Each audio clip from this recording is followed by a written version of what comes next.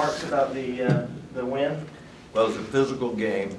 Both teams played their hearts out. It was just one of those, yeah, it was an ACC, SEC type game as far as I was concerned. That's just, you know, people banging on one another, and it just was very, very physical. And we were very fortunate to win. I mean, we were very, very fortunate to win. But it was anybody's ball game. We just happened to get the break at the end and to put back, or you know, they would be in there celebrating. But Brad's got he's got a lot of young players. He's got a team that's got seniors and freshmen, so they're finding themselves a little bit. I think everybody is now early, but he's going to be fine, and you know, he's going to have a good ball club before it's all said and done. Did you set up that last play, Coach, and what you had set up there? Well, I set it up, but I didn't set up the second shot. The second shot was not set up. It just, fortunately, we wanted the ball in his hands, and he made the play. But fortunately, he was able to get another look. The ball went in and out, and then it just came out, and he was there. You know, it's one of those, you know, in basketball, sometimes you have to be fortunate. We were very fortunate in that situation, that we were able to get the miss and put it back.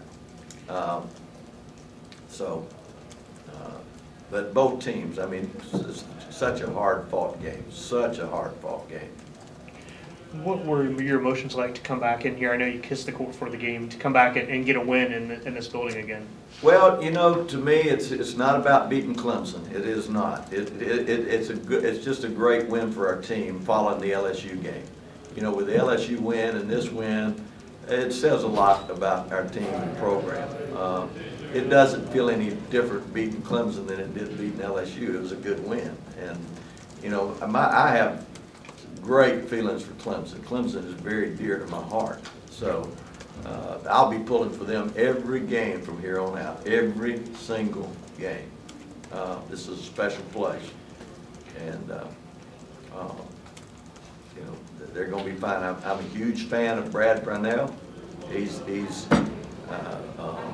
a great guy and a good coach, and he's going to do fine here. Was it weird? Sam. Hey, Coach. How you doing, bud? Fine. Been a while. Yes, sir. You look good. Well, you too. Congratulations. Was it weird being on the other side of the Yes, court? it was. It was. But once the game started, it was weird early. Yeah. You know, and very appreciative of Clemson for the welcoming. I mean, this is, like I said, I've got 2 daughters, 2 grandchildren that live here, son-in-law. I mean, I've got family that lives here, and got a lot of friends. what was the key to getting back in after they made that run to kind of take control of the game at halftime? What was the difference? Well, we were in serious foul trouble in the first half. I mean, we had McLaurin with 2, Pack with 2, Grandigo with 2, and Greenwood with 2. And we were just trying to get to the locker room. And at the 5-minute mark, I said, you know, just hold on. Just get to the locker room. And we had 3 turnovers that bang, bang, bang, and all of a sudden we're down 8.